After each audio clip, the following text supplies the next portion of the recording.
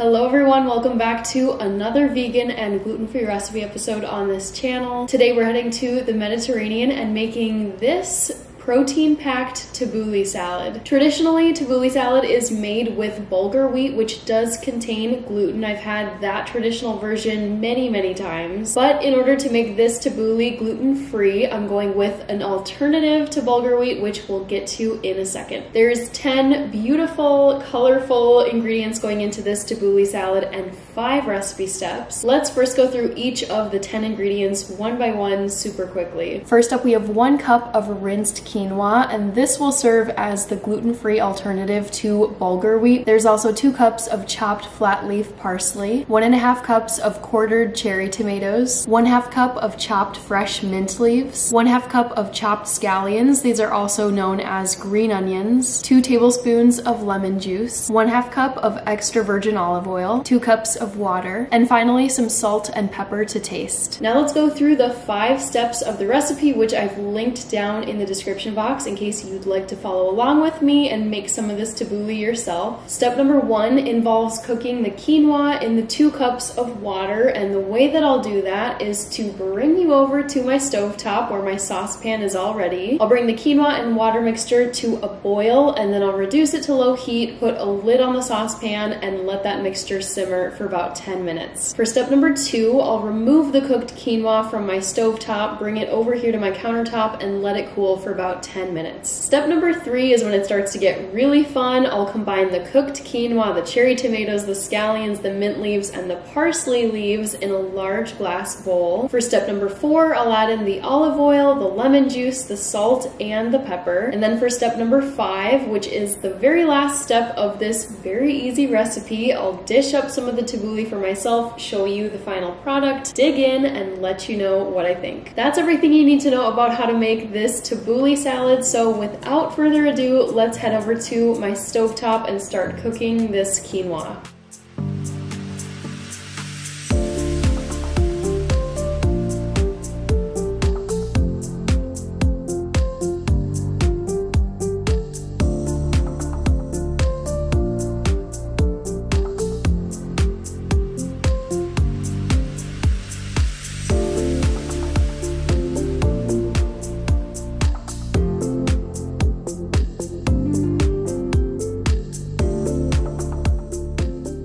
Good news, everyone! I am thrilled with how this quinoa tabbouleh salad has turned out. We've now arrived at the final step, step number 5, so I'm gonna grab quickly a plate and some silverware. And I already gave you that close-up just a moment ago, but I'll give you a close-up of what this looks like when it's all plated. I love that you can see most of the ingredients, and it may be hard to tell on camera, but there definitely is a bit of a shine on top of the salad because of the olive oil. I don't think I've had tabbouleh with really strong mint flavor before, so that's the component of this recipe that I'm most curious about. I'm gonna try to get everything in one bite, so a little bit of scallion, parsley, mint, tomato, salt and pepper. I mean, I can see the pepper in here.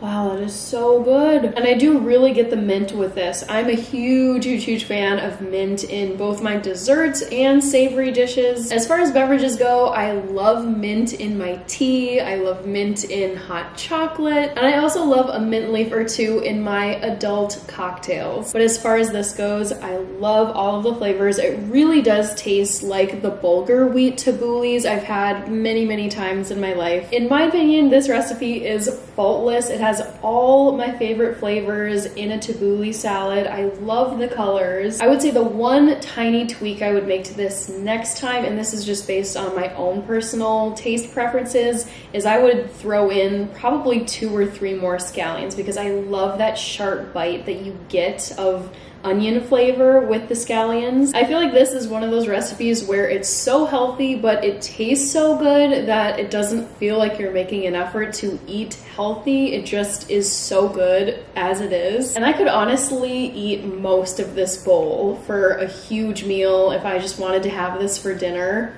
I would have no problem wiping this out. Well, my lovely foodies, that is everything for today's episode. Let me know what you thought of this quinoa tabbouleh salad in the comment section. If you like this recipe and are interested in similar veggie salads that take very little time to prepare, I've linked 2 recipes for you at the very end of this video. One of them is a quinoa, kale, and black bean salad courtesy of the Run Fast Eat Slow cookbook, which I've featured so many times on this channel. And the second recipe is a chickpea and radish salad courtesy of the classic Fanny Farmer cookbook. That's it for today's episode. So take care, everybody, eat well, and I will see you in the next episode on this channel.